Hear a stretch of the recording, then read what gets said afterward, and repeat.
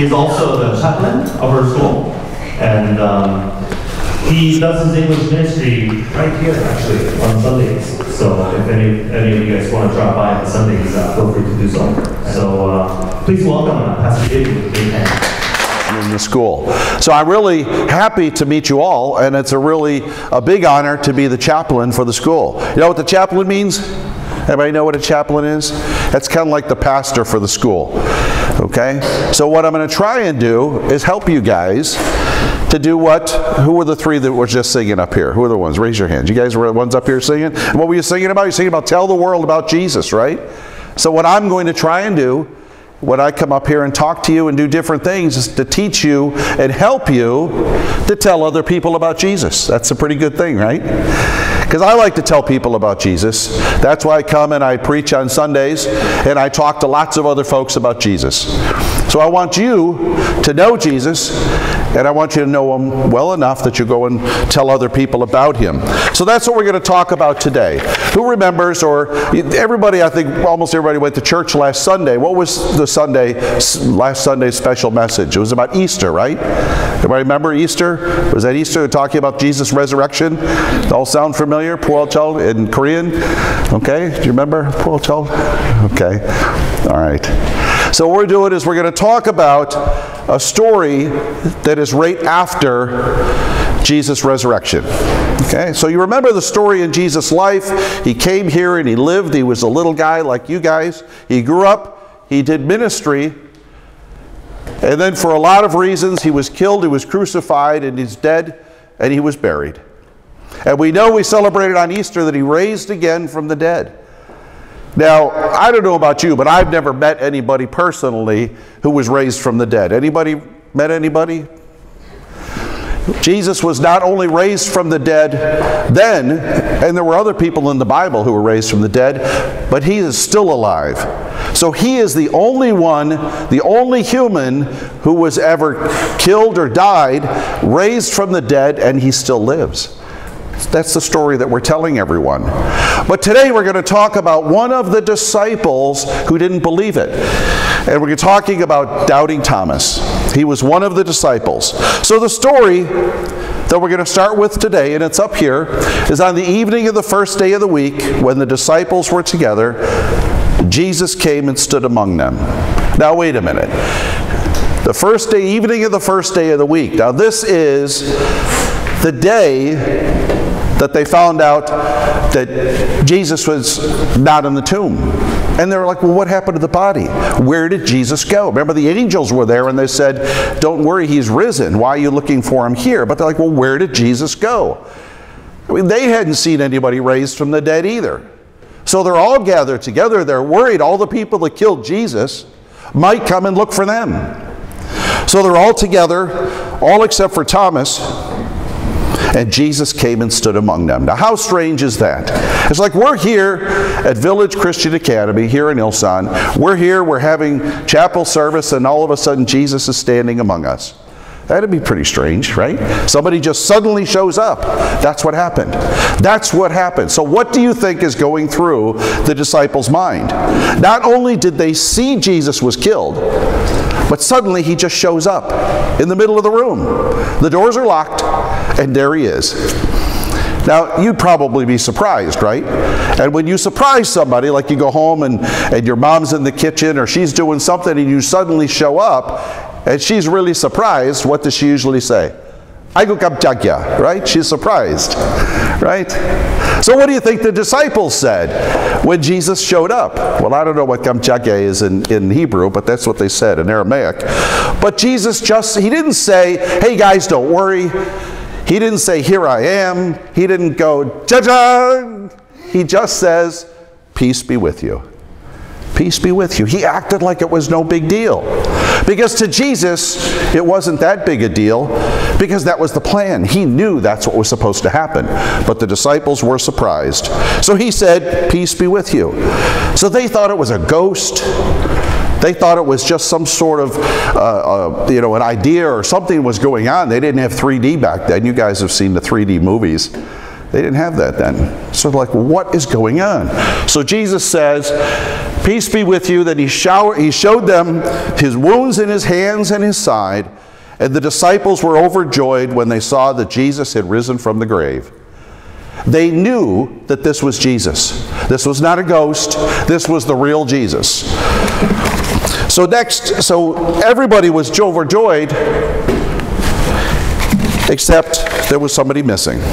One of the disciples was not there. His name was Thomas. He was not with the disciples when Jesus came. So the other disciples told him, "We have seen the Lord." So Jesus had already gone. Thomas shows up, and all the disciples are really excited to go, "Man, Jesus was here. This was great." And Thomas is like, "What are you talking about? What are you talking about?" I said, "Jesus was here." He said, "I don't believe it." Thomas said, "Unless I see the nail marks in his hands, put my finger where the nails were, and put my hands into his side, I'm not going to believe it." I don't believe it. Have you ever had anybody, a good friend or your family, you're telling them a story, you know it happened, you know it's true, and they just don't believe you? Well, that's where we are here. I mean, Thomas was good friends with these guys. They were all friends together. They all knew each other. They'd been in ministry for a few years with Jesus. Why wouldn't they trust him? This was just such a fantastic idea. It was just so amazing, so unbelievable, that Thomas says, "I'm not going to believe this. This is not right. I know you were all here. I know you were all saying you saw Jesus." But he said, unless he comes right here and I can investigate, I can see the nail holes, then I'll believe it. So what are the disciples thinking? Well, how are we going to get Jesus to come back again? We want Thomas to believe it. Have you ever been with some friends or some family or someone and you try and talk about Jesus? You know Jesus. Everybody here knows Jesus, right? I heard you sing about it.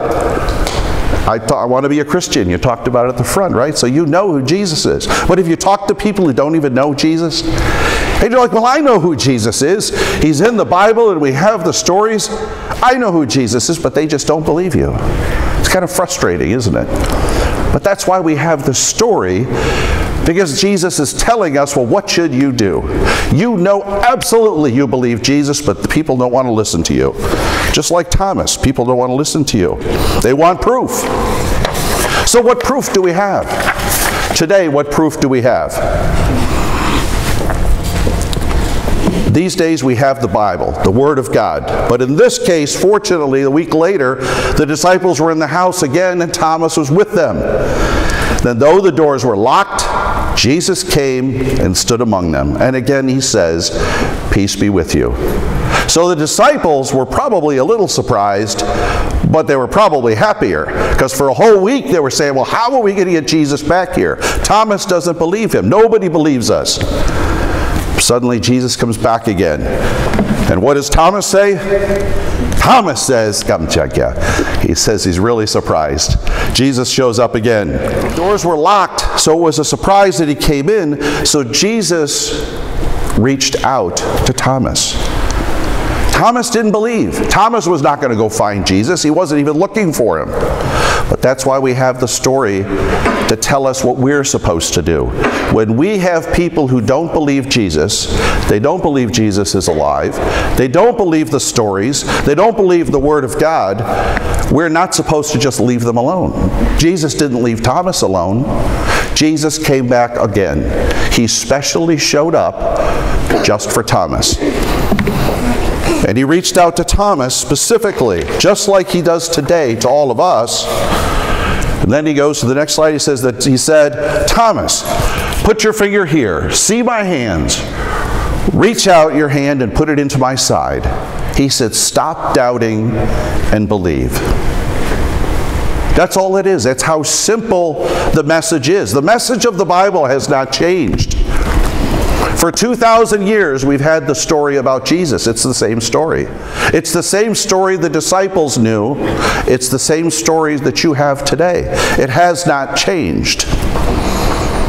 People either believe or they don't believe. You all believe. So what does Jesus say? He says, if you believe, go out and tell the people that don't believe. Tell them about me. So you don't have to make up the story. The story's here. You learn the story and you take the story out and tell other people so that they can also believe. So like Thomas, go to the next slide. Just like Thomas, when he saw Jesus was there, he saw the evidence in front of him, he said, "My Lord and my God." At that point, he knew that Jesus was the Messiah. Jesus was who he said he was, and he said, "My Lord and my God." He suddenly respected Jesus for who he was. Not that he just showed up, but that he was God Almighty on the earth. How wonderful is that? And Jesus told him, "Because you have seen me, you have believed. Blessed are those who have not seen, but have yet believed." Well, those are you. Jesus says, the second part, blessed are those who have not seen. That's you. You haven't seen Jesus, but yet you have believed. So you were in that wonderful group that Jesus even puts above Thomas. Thomas didn't believe until he saw Jesus.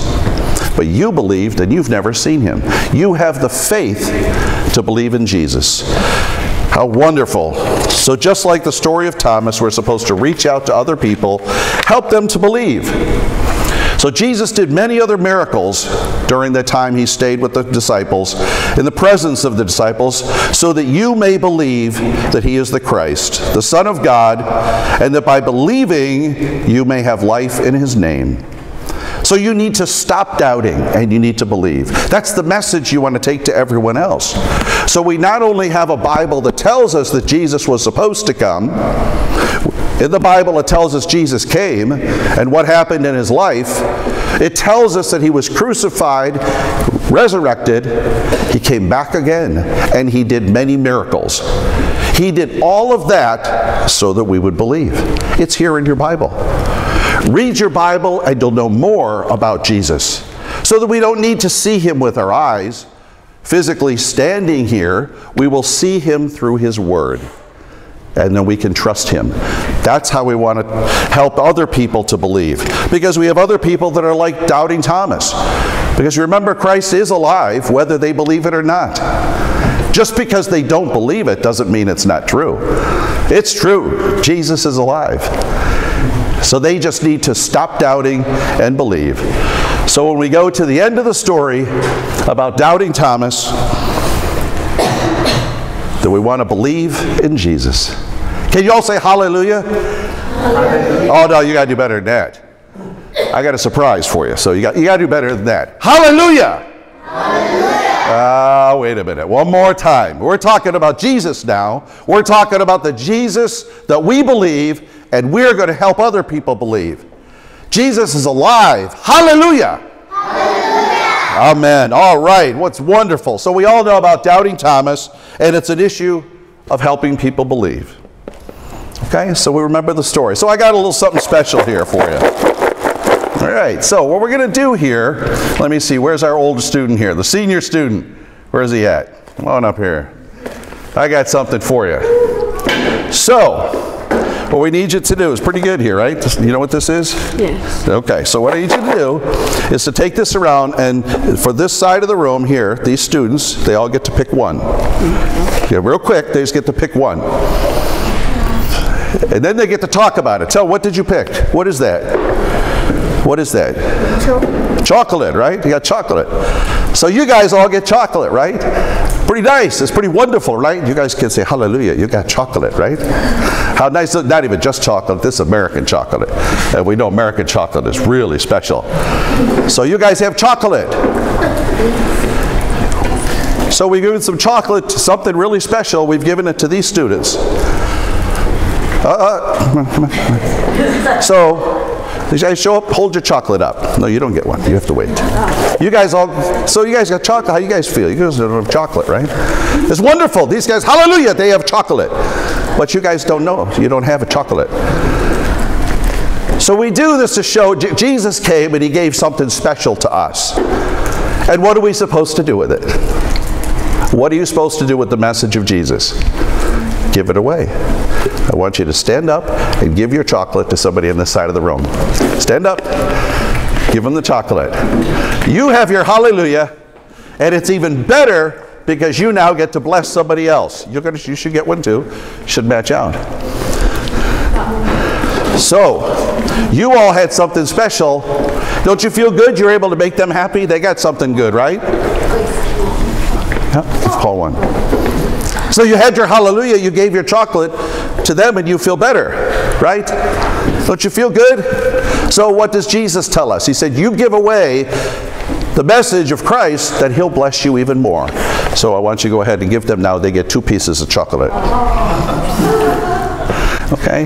The Word of God is special. It's special when you have it. It's special when you give it away.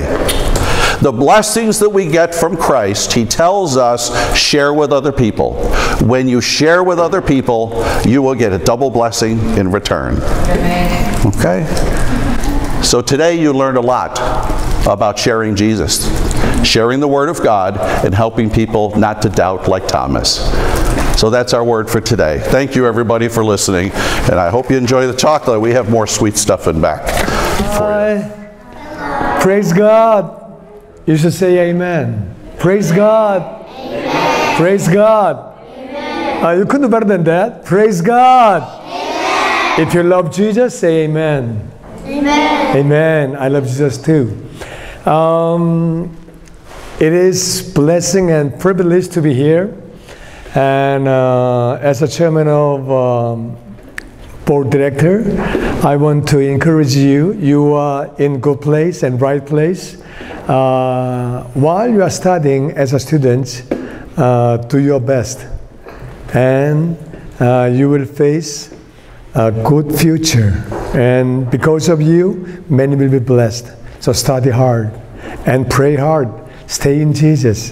Because of you, your family, and even your relationships, and your friends, and your neighbors, and this nation, and all nation will be blessed when you study hard. Because of that, let their family be blessed because of them, and because of them, this nation will be blessed, and whole nation will be blessed in the name of Jesus. Father, bless the teachers as well. Provide their need in the name of Jesus. Because of this school, your name be glorified, Father God. I praise your name. Thank you, Father. In your Son, Jesus' name, I bless and pray. Amen. Amen.